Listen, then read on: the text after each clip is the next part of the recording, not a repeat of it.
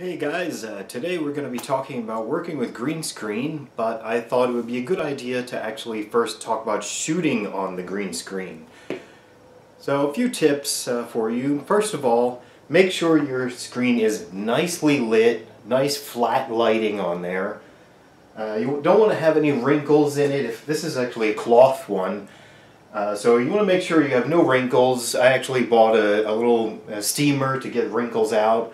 It's only like 15 bucks at Walmart. So another few things to think about, a few tips, is to make sure that your characters, your actors, are not wearing anything green. Such as this shirt, which would be a problem. Though it may seem obvious to you, but if you have actors that you're calling in from who knows where to come and work on your film or your short project, whatever it is, they may not realize that, or they may not even know they're going to be on green screen. So just make sure that you tell them don't wear anything green. Another thing is any green props. So make sure none of your props are green, or even you may even have like a gun that has like a blinking green light on it that you may not even think about that at first. You got to think about these little details. Now once you actually start filming, you have to make sure you don't want your actors too close to the background, because these shadows will be very difficult to get rid of. Just keep them fairly far away so the shadows are nice and soft. It's a lot easier to get rid of them that way. Another thing is anything like this, this is a light stand, anything like that that's in the shot, it's not really too bad. You can easily mask that out. You just don't want to, or try to avoid having your characters or actors putting their hands or walking near it or in front of it, because that'll make it a little bit more difficult. So just have them avoid that. So that's it, just a few little tips, and so let's get on with the software side of things. So here we are in Hitfilm Express. This is the latest version in 2018 at the time of this recording. And so we've got our clip here. That's just a little snippet from what I shot earlier, and I've already dragged it down onto the timeline. And I've got a clip for our background footage. It's from a little clip from Shibuya in Tokyo. Okay, so what we need to do is make this a composite shot. So we can just right click on here and make composite shot, or Control M. Or what's even easier, just to select the clip and press this button here. And so that's the same thing. I'll just leave the name the way it is. We don't really need one for this. For a more complicated project, you might want to give it a specific name. This one, it's okay. Okay, now we're in compositing mode. We've got our new tab here. And we can expand this out. So if we want to give it a nice background, get rid of that green screen, we can come over to the effects section here and scroll down to keying, and we've got a couple of different options. The hue and RGB key is one. You can drag that on there, and obviously that's not right. That's because it's getting rid of the red. So you can just grab that eyedropper with your left mouse button and just drag it up to a green area. Probably something more close to the character. And that does a pretty good job. Now we have this light stand here, which I mentioned before, we can easily get rid of. We'll just click this pen tool and just drag around it. And see, now we've got it selected. We want to select everything else. So I'll just grab these points and bring them over. Oops. Let's grab that one.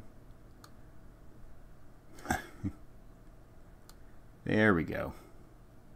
So we're just going to select everything except for the pole. Okay, now we can hide that mask. Just click away from it. And so that basically does it. We can drag our media underneath, and now we've got our footage in the background. Now, so you can see it's not quite perfect, and what we can do to see that even better is open that green screen footage up again and come down here under that keying function to view matte. And so now it shows just black and white. Everything black is going to be transparent, everything white is what you're keeping.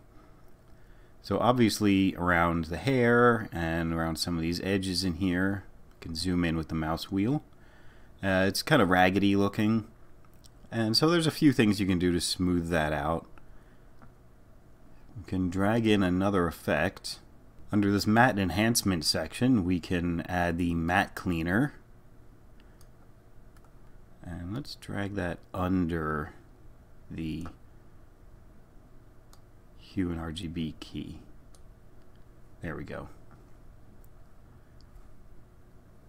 So let's zoom in again, and we can add a little bit of smooth to it, and so that'll smooth it out a little bit. You don't want to go too crazy or else, you know, the character becomes unrecognizable, but just a little bit.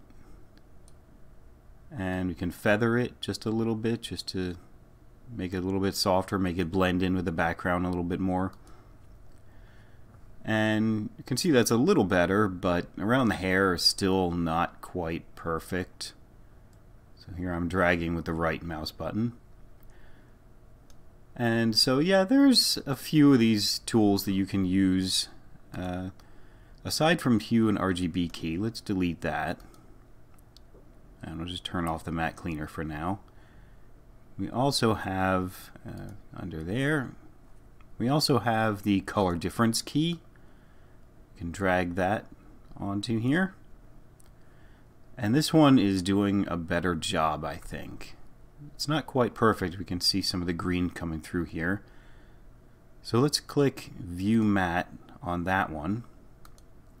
And we can see the problem areas here. So we can adjust the minimum and maximum for that one.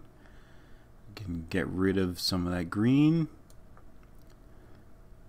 And that's actually pretty good. The max is set to 1. It's pretty good. So let's look at it like this. And that's not bad the way it looks there.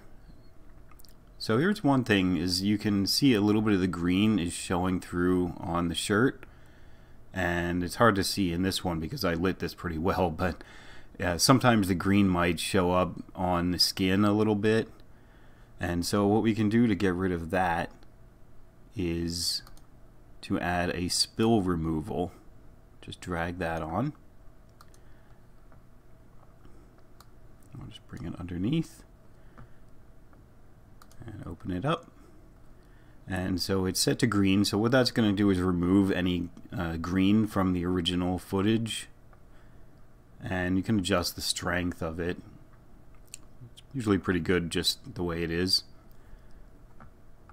So yeah, that's some basic stuff there. It's still not quite perfect there. You could still use this matte cleaner to maybe feather this or choke it in a little bit. But there's an easier way to do all this. You don't have to spend your time adding all these different effects and figuring out what's going to be best. Let's just remove all of these. I guess you're going to have to do it one at a time. We'll just remove those all.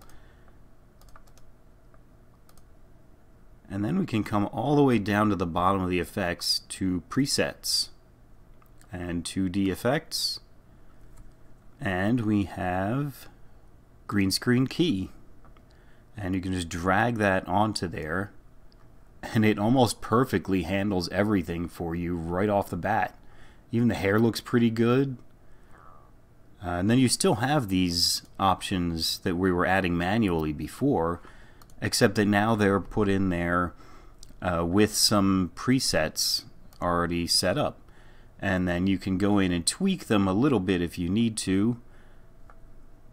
You know, like I can come in and add a little bit more feather if I want. It gets rid of a little bit of those jaggies around the edges there. And then you can come in and add a little bit more feather if I want. It gets rid of a little bit of those jaggies around the edges there. And then you can come in and add a little bit more feather if I want. It gets rid of a little bit of those jaggies around the edges there. But otherwise it looks pretty good just the way it is. And of course you will want to scrub through and make sure that nothing looks particularly weird. But it's pretty good the way it is. Of course this is just some random footage I put on here, but if you're going to be working on a scene yourself, you really want it to match the background, then you'll want to work with the lighting a little bit and look at the lighting in your scene and make sure that your lighting on the main character matches the background lighting. But yeah, that's about it. So if you liked this video, please give it a thumbs up. If you have any questions, please leave a comment below. I will try to answer as best as I can. And share this video with your friends, and I'll see you next time.